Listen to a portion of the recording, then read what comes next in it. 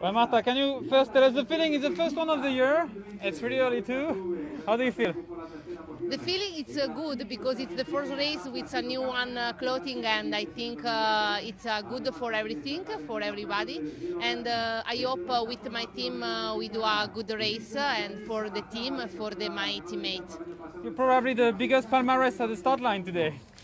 Yeah, probably yes, but in one race it's different, and no possible winner all or because you are the strong in this day. There is too much thing in the race, but I think all route good for have a good final. Do you think we will have a hard, hectic race today? I mean, some of the riders want to create a different race, not just going to a sprint. What do you expect, really?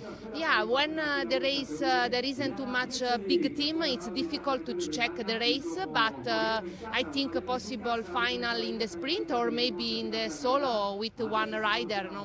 There is this opportunity, and we check in the race what's happening. And for you personally, what would be the best scenario? Yeah, of course, for me it's best they arrive in the sprint with my team and check and try for take a best result. Just to conclude, who is the main opponent in a sprint for you?